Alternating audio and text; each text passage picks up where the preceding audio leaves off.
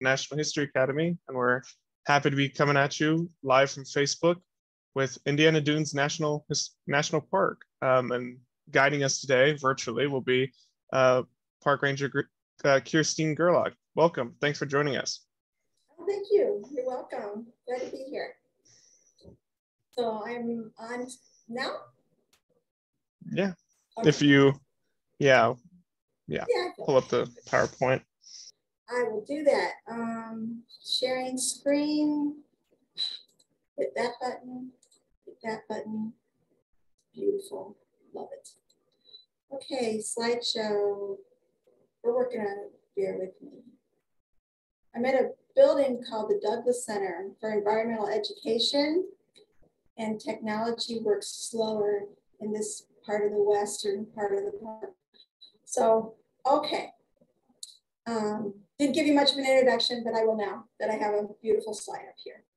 I'm Kirstine Gerlach, and I'm a park ranger. I do a lot of education at Indiana Dunes National Park. We were a lakeshore from about 1966 up until 2019, and we almost weren't a lakeshore at all. We were supposed to be a national park at the beginning of the 20th century. That didn't pan out because a war came along and people shifted their attention to other things. So that kind of got put on the back burner. But because people never forgot about saving the dunes, and citizens literally went from door to door and knocked on people's door to get them to sign petitions and seat people from outside of Indiana to help save the dunes, I am sitting here today talking to you. Everything's connected and everything matters. So with connections, let's look at Indiana Dunes National Park's symbol. When you go to some of the 400 different places of national park places in the country, you'll see that symbol. And it means things. It's everything on that little placard represents something in our national parks. The bison represents the wildlife, and the sequoia tree represents the flora, the plants. And the mountain represents the landscapes, including Lake Michigan, which is in our park, and the dunes. And then finally, the arrowhead shape represents the history from Native Americans and everything else. So we really are here for the people, and it belongs to us. That said, let's see what we have to show you in this park. Indiana Dunes is unique. I suppose all of the 400 some places are unique, but I like to say we have and all language teachers, close your ears. We have the uniqueness of the uniqueness. So we are a small park compared to some, but look at out of 400 places, we rank 7th in biodiversity of plant species. And one of the reasons is because we have so many habitats, and I'll show you a couple of those today. We have a lot of people. We're real close to Chicago, where I sit at the Douglas Center. If you look at the map, everything in green is property of Indiana Dunes National Park. And we're on the far left side of your screen in Gary. So I am sitting at an environmental education center called the Douglas Center in Gary. And then we're in Lake County, Indiana. And if you go all the way to the east, about 14 some miles, you'll end up in Michigan City, Indiana, and LaPorte County. And then Porter County is in between. And there's a pretty tan area in amongst all our greenery. That is the Indiana Dunes State Park. And remember, I said we're trying to become a national park in the early part of the 20th century. And then attentions got diverted. So the state of Indiana, again with citizen science is picking up the slack, they created a state park. They wanted to save at least some part of the dunes. Originally the state park was supposed to be a lot bigger, but it's about 3 miles long and about 2,000 acres. So then 40 years later, we knew there were more dunes to save. I didn't, but the people here did. And they created what you see in the light green. There's still mills in between places of the national park, and again, unique. So, okay.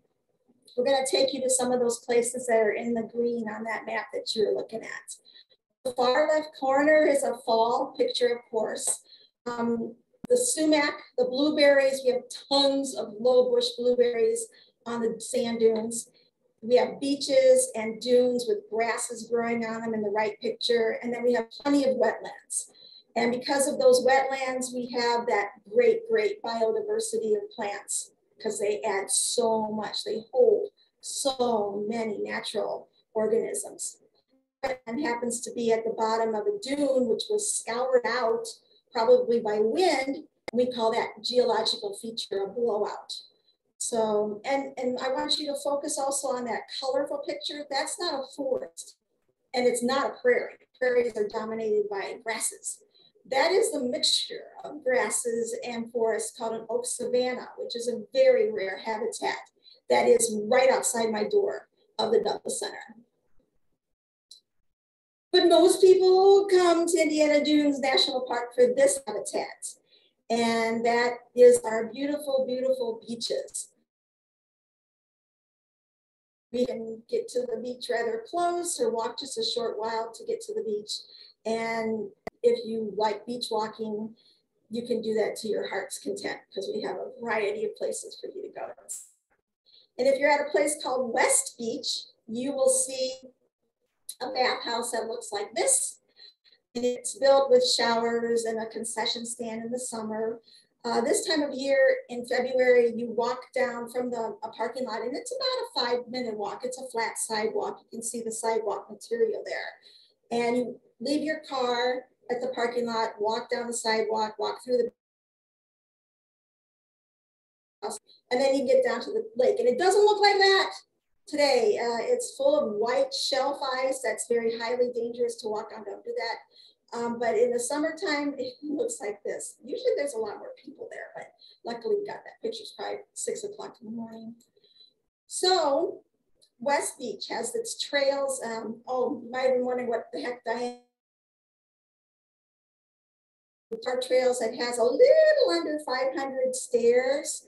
And then you come to the visitor center, or us here at the Douglas Center will give you a patch that said you survived this Diana of the Dunes dare. Diana was a lady who came to the dunes before there were any parks from Chicago. And she kind of lived off the land. And her name wasn't Diana, it was Alice. But people saw her back in the early 100 years ago, and women living off the land and shacks of driftwood. Well, they thought her as legend. You might look it up. Going to other legends, Miller Woods outside my door at the Douglas Center has that rare oak savanna habitat. And we don't want too many trees. We love our oak trees. The animals love our oak trees.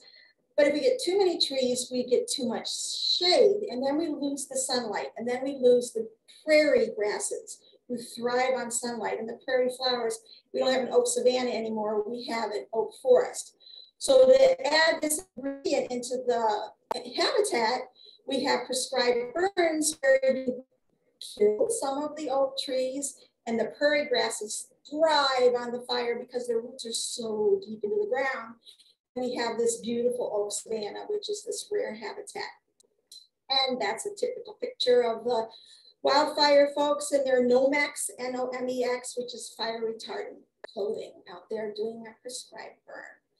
And after that's done, then we'll have these beautiful oak savanna habitats.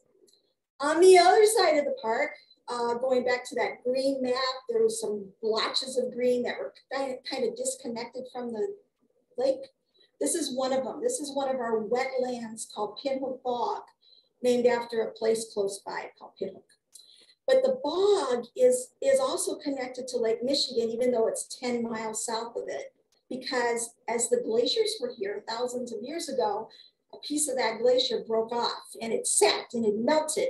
And it formed all these deep lakes. You walk in, it's really deep, real fast, like a kettle. So they're called kettle lakes. But this one had a clay bottom. When you get a clay bottom, you don't get a lot of drainage. It's like a bowl of cereal with all the different ingredients of plants make up in your cereal mix. And so Pinhook Bog has this neat plant called sphagnum moss that has grown over it. And you can actually kind of walk on this waterbed of plant material called sphagnum moss. And because the water in the bog is really low in oxygen and nitrogen because there's no drainage, then all these plants have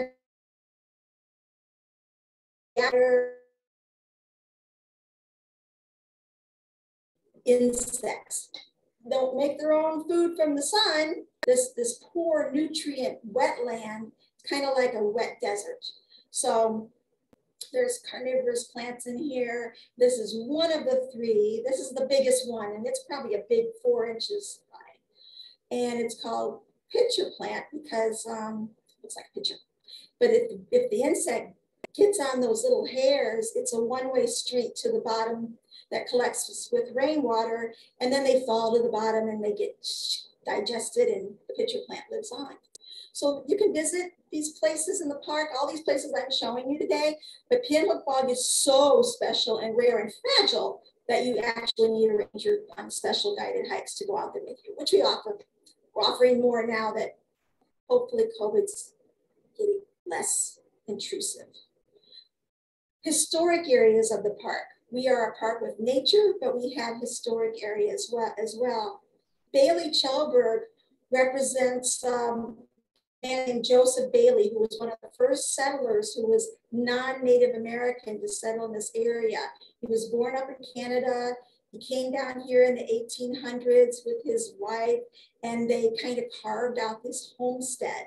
So the building on the left represents a model of his fur trading cabin, because he was a highly invested in trading furs, mostly beaver furs, but he was starting to get out of it when he was here, but he still did a lot of trading. That beautiful picture on the left is Chellberg Farm. I'll explain Chellberg Farm more in a second. If I take you inside of the fur trading cabin, we've set up some furs that we have purchased. They're not here from the 1800s. None of that stuff is some of the wood of the building, but nothing else. So we've put cement between the logs to keep the mice out. It doesn't, not that good job, but we do try to keep them out. And then we put up the furs for school kids and special programs. Most of the furs you see in this picture are beaver. There is a bear right in the front.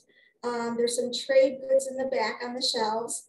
And if you draw your attention to that black thing in the middle of the desk there, that's the hot fashion item. That is the beaver felt hat. And that is why the demand for beaver was so high in the probably 15, 16, 1700s or so. We almost tracked it to extinction. But then luckily a new material came on the block called silk from China, and the beaver fur hat went out of style. Consequently, the demand for beaver went out of style as well. So, but we're not that far down yet. We're showing the beavers and the trading and the beaver felt hat. That hat that sits in the center is all beautiful and smooth, and they can dye it any color they want. But they had, of course, take the beaver furs to the factories, and usually the factories were over in Europe. And so there were folks that carried them across the oceans, and first in canoes and then bigger boats. And just a little trivia, if you've ever heard of Alice in Wonderland, there was a Mad Hatter. Well, beaver, to make that beautiful felt hat, required a chemical called mercury. And slowly, mercury will get into your system and drive you batty. So the Mad Hatter is connected to the beaver felt hat. But so the Native Americans were here before Joseph Bailly, obviously, and we adapted and kind of just adopted a lot of their modes of transportation and their words, like Michigan. Lake Michigan is a Native American word. All 4 of the Great Lakes are Native American words except Superior, which is French. So the canoe building out of bark from the trees and the wigwams, not a lot of teepees in Northwest Indiana because bison were here, but they weren't plentiful. So trees were plentiful. It said you could get on a tree at the Mississippi River and the squirrel could get off when it hit the Atlantic Ocean. There were so many trees. So tree bark and trees were the structure of making all their homes and the canoes. So the voyageurs, they're here. Joseph Bailly worked hand in hand with the voyageurs. They were like our modern day truck drivers. And they took the goods in 90-pound packs or so and got them onto the canoes and paddle down the wet highways of the rivers and off to the ocean to get on the bigger ships and then turning them into a beaver felt hat maybe. Joseph Bailly lived in a log cabin when he was here.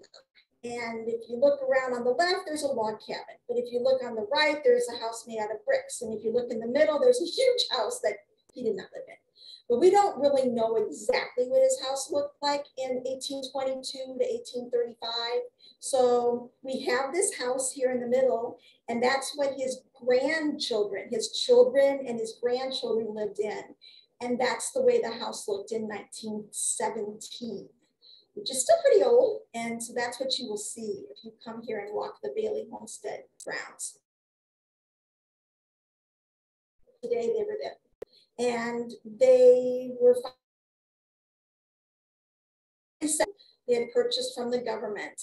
And so these immigrants, and there was a lot of them.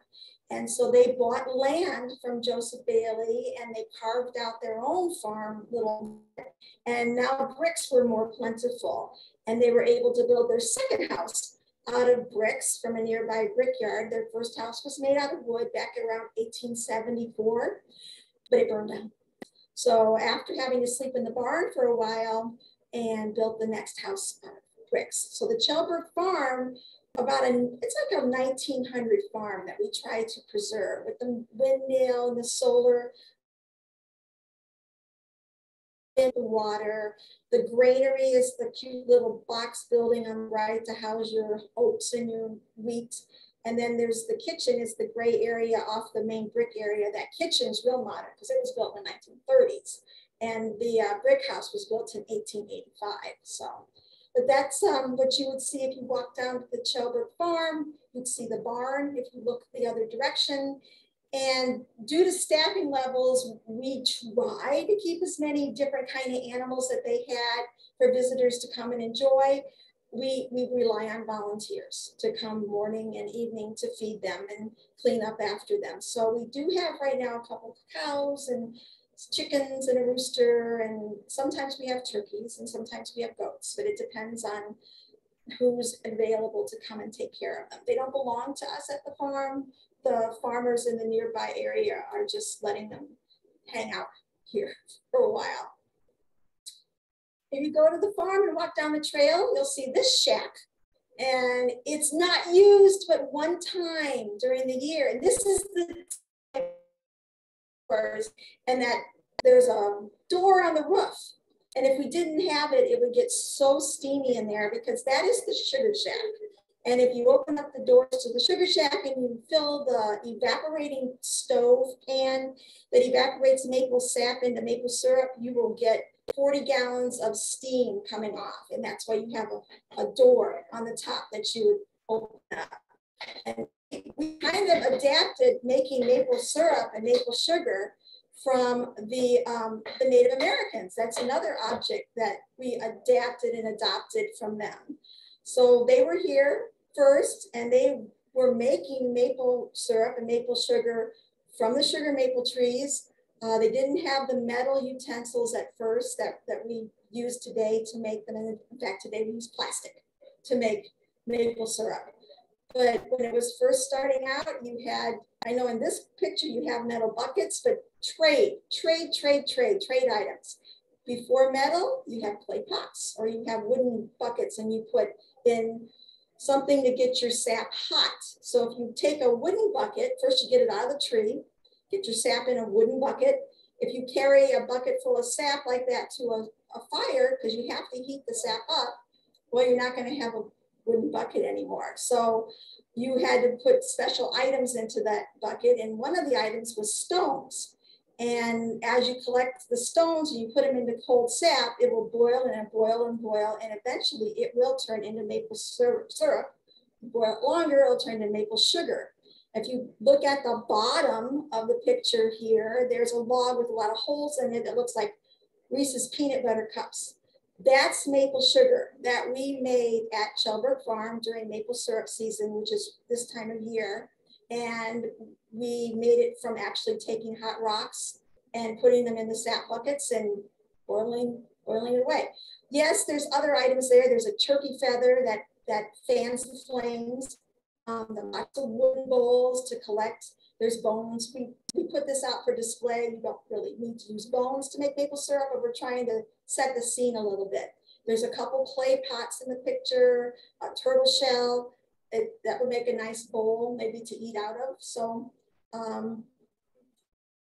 just something to show people some tools they might have had. And as I was saying, if you put enough hot rocks into your wooden bucket, you will get boiling and boiling and boiling. It's not an easy job, and it's not a fast job. And if you go to the store, your maple syrup will cost you more, even today with our modern equipment, than your corn syrup, which looks like maple syrup, and it might smell like maple syrup. A lot of people say it doesn't taste like maple syrup. And in today's world, inside that sugar shack, we have the evaporating pan, which making all that steam that goes out the hole in the roof, the way that Chellberg did in the 1930s. And if you think about the 1930s, our whole nation was going through a hard time. Then with the Great Depression, money was scarce. These were farmers, and you don't farm a lot in February and March. So if you're sitting on a farm that has tons of maple trees, you can, so to speak, farm the trees, and they did. And they made money, and they sold their maple syrup, and that helped them out. If I take you guys into the future just a little bit, I'm still in history here, but we have so many different things of nature and so many different items of history besides Bailly Homestead and Chellberg Farm. Now I'm taking you all the way to a place called a Century of Progress. And this is taking you to 1939. There was a World's Fair in Chicago, and it was called the Century of Progress. And it was all about how far we've come in 1939. There was another World's Fair in 1899, somewhere around there. And it was all about the Columbus discovering America, and it was all called the White City. And if you watch your theaters soon, I think there'll be a movie out soon called The Devil in the White City. And that goes off of the first Chicago World's Fair. We won't go into that, but it's kind of cool. So then 40 years later, they had the Century of Progress another World's Fair. These homes were in a section of the World's Fair that were showing modern air conditioning and dishwashers and garages.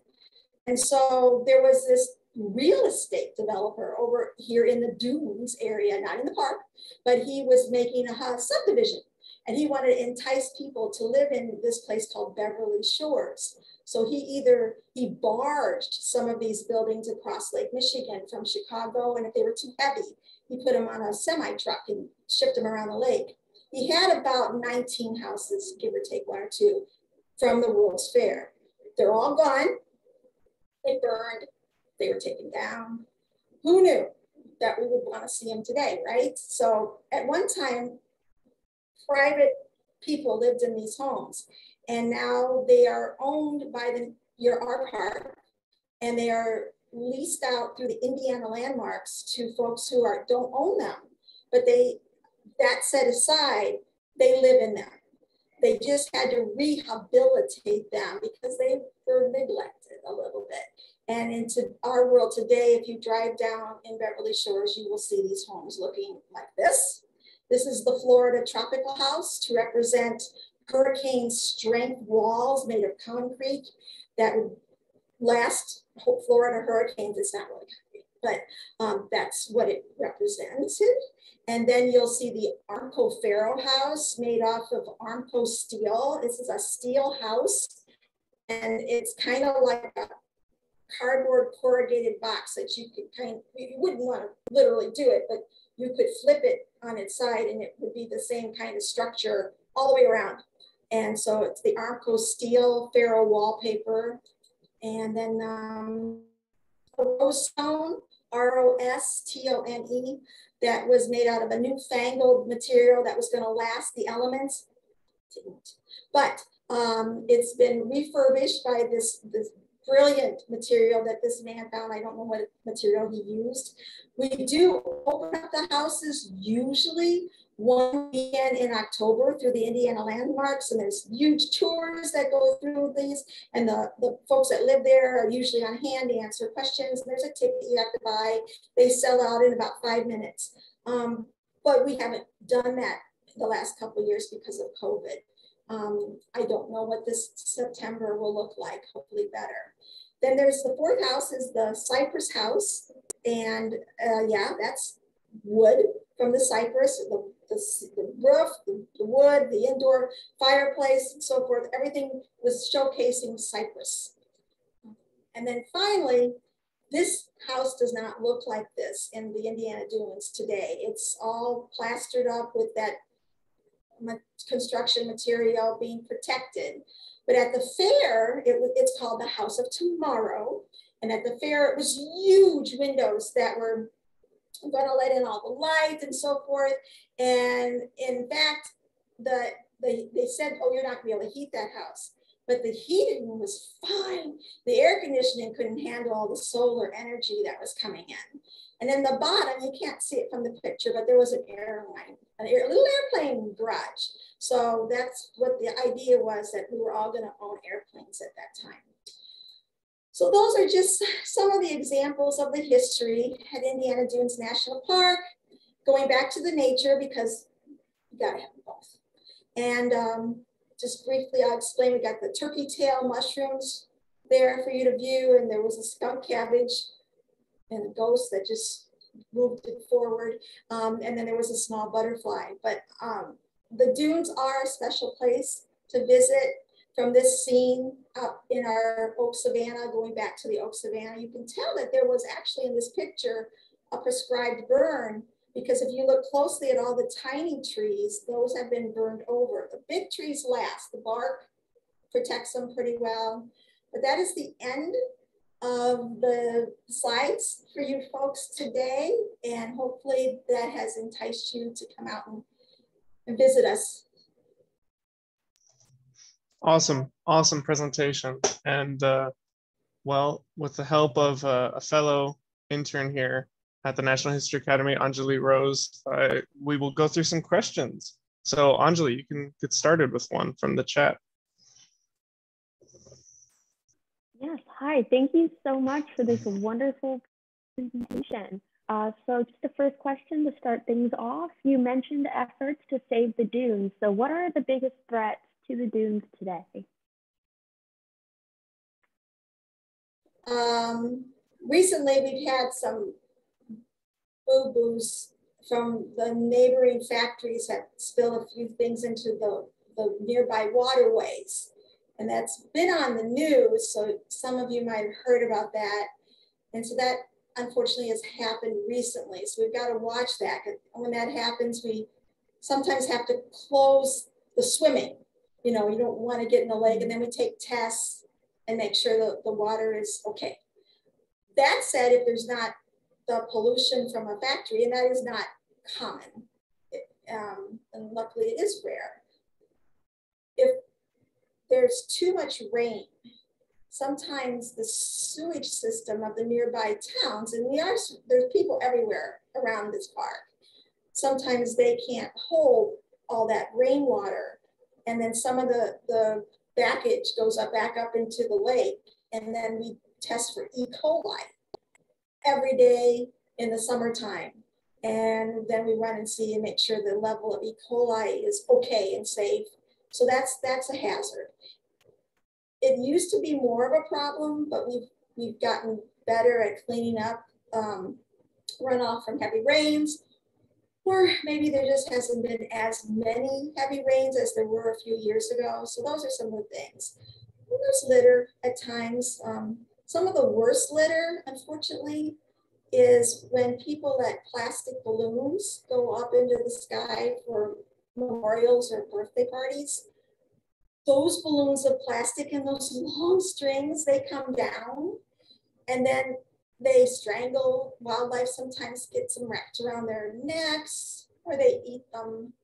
So those are some, there's hazards, but those are the ones that come to mind. So those are things that, especially the last thing, that we have a lot of control over. Yeah, that's unfortunate to hear, but I'm sure everyone here watching now has a new enthusiasm to protect such sites. Let's see, we have one question from a Facebook. We have one of our questions from a Facebook viewer. Wonder who thought to tap trees for the sap? Not the usual thing I would have ever thought about if living hundreds of years ago. Yeah, we don't know their stories. And let's pretend, and I don't know if this is true, but during this time of the year when we have the right climate, we are the only place in the world, the Northeast pretty much area of the United States and Canada. And if you look at their flag, what's on their flag? This part of the world has the right climate to make maple syrup because you need a freezing nights and warm days. And those freezing nights and warm sunny days of 40 and 50 for a while will build up gases inside of the xylem and phloem, the veins of the tree. It causes pressure, a lot of pressure. So if you were to put a hole in that specific species of tree, and any maple will do this, the sap will not flow out like a fire hydrant, but it will drip. It will drip like a heartbeat. Drip, drip, drip, drip, drip, drip, drip. It'll fill buckets in not too much time. And it doesn't have to be a person making a hole in that tree. It could be a branch that has broken off from a windstorm. And then there's these sickles, because then it freezes. So there's a sickle of ice, but it's sap ice, and it's sweet. So I'm pretty thirsty. So you went over and you broke it off and you ate the icicle, and you thought there's a little bit of sugar taste to this. They discovered it. They were making maple syrup, and then maple sugar, which is much easier to transport,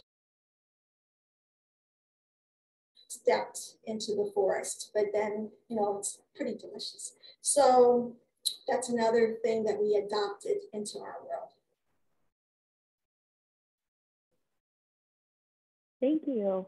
Another question. Earlier, you talked about all of the different habitats that are at the dunes. How do you keep up with all of those different habitats? I can imagine that is such a daunting task at times. Are there different divisions that take care of each area? How does that work?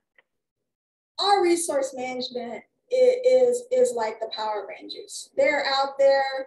They're looking for the exotic of the month or of the year. There's always a new one. And they're either doing precise, careful herbiciding, not prescribed burns is a method to help old-fashioned picking the exotic, alien, aggressive species.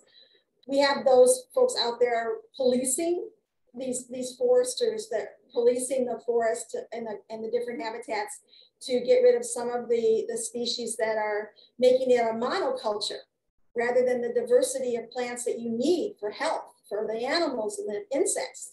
Appreciate that. So we're working at it, acre by acre. And then when we get the native plants, I don't know them all. I've been here 30 years and I'll never know them all, but I don't care because I love the challenge to keep learning all the different species that are out there. There's books. There's so many books written on the dunes flora. And it seems like every few years a new one comes out. So yeah, it's daunting. And it's arduous sometimes, but it's exciting to have this challenge right outside your door. Thanks. Yeah, does sound like a lot of fun to keep learning. On that note, we have a question about how the site manages to balance all the different human stories that are there, all the different people that have been there and buildings and all these stories. How do you manage to tell, for instance, Native American stories well? How does that operate? It's a continuous learning process as well. And I'll give you an example right now. There is one of our seasonal rangers. He works when we can hire him, though he'd love to work full time. That said, he is now working on a grant through the National Park Foundation. And his task is to research the dunes. And in fact, I'm pretty sure next month, I think towards the end of the month through the Dunes Learning Center, there will be a workshop virtually on the badass women of the dunes. So check that out. And then he's also making some note cards, like baseball trading cards of these women, 12 to 24. So, and we'll put them on our website and so forth. So it's a, and not to forget the shoulders that are here, that we stand on so we can have a park.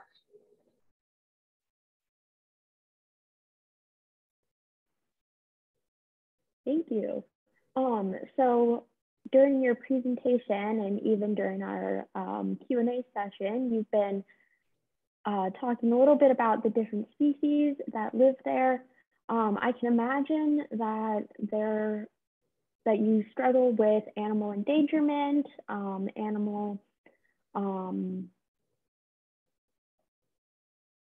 the decline of populations, whether it's by natural causes or by human impact. So are there any sort of animal protection initiatives going on? And if so, what do those look like? Yes, there are. I am not up on all of them exactly. I'm going to take you back a few years before I go into the present. A few years back, we realized that we had a small population of this small little blue butterfly called the Karner blue butterfly. And when it's a caterpillar, it will only feed on lupin leaves. And lupin will not grow unless there's oak savanna type habitat, prescribed fire. And we were doing fine on the prescribed fire, keeping the lupin growing. Sometimes the dunes behind the Douglas Center look like blankets of purple, which is color lupin. And then there was a very early spring and the Karner's blues got messed up. So eggs were being laid too early. And then there was a drought. And you know what? We don't have Karner blues anymore that we know of in this park. There's little blue butterflies, but there's a little bit of differences between some of these blue butterflies and the Karner blue butterfly. And so, and we still have lupin, but we don't have this federally endangered butterfly in the park anymore. Then to amphibians. Amphibians are like the thermometer of the natural world because amphibians breathe through their skin. So if there's something in the water that they're immersed in, they have to stay moist. They don't like it if they're not moist. So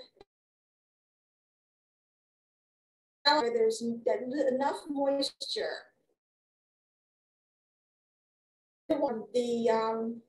The frogs and the toads. Toads are a little bit more hardy, but the frogs and the salamanders are not as much.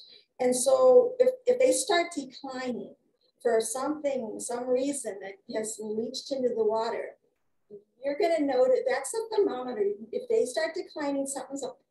So we have biologists that do research on our amphibians of the dunes, and they keep track of the populations. And yes, a few of the amphibians are doing better, and there's a few species that aren't doing as well.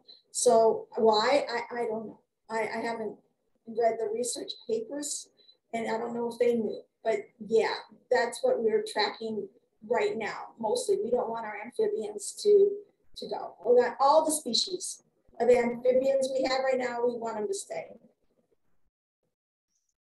Yeah, thank you for elaborating on that. That can be a struggle, I'm sure, as you mentioned about some pollution worries earlier too.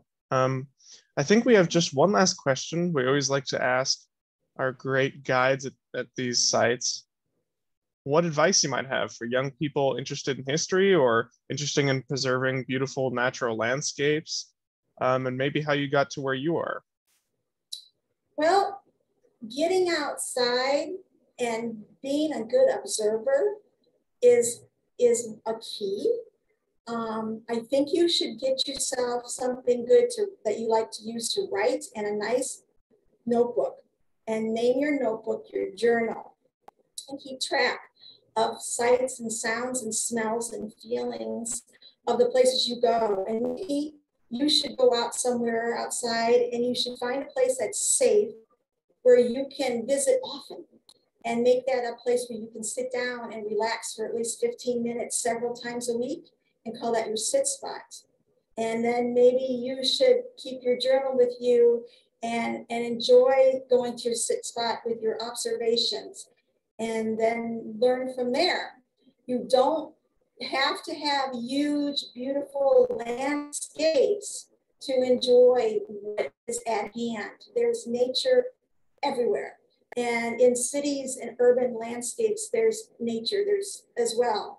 You don't have to have a park in your urban landscape, they're nice. But if you observe and slow down and have something to write down your observations with, or maybe doodle a picture, nobody's gonna grade your artwork. That will help you remember better. And then you can go back to that and start understanding it and learning it. And the more you learn, the more you love, and every action makes a difference, positive or negative. It does affect so many other things. Wow, thank you. That's awesome advice. I'm sure like we can all take that with us wherever we go. And with that, we'd like to thank everyone for joining us, and thank you, Christine, so much for a great presentation. We really appreciate your time. You're welcome. I enjoyed it. Join us next week with the National History Academy as we continue to explore America's beautiful landscape and historic sites. And next week we'll be at Klondike Gold Rush National Historic Park at the same time. See you then. Thanks.